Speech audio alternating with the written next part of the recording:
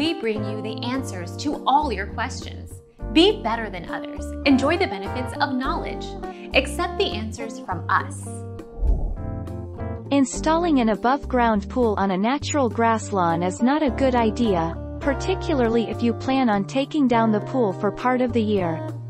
There are several reasons why natural grass and above-ground pools do not mix well, but one of the most important is that the pool is going to kill the grass.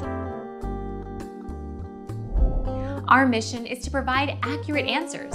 We think without knowledge, it is impossible to live a balanced life.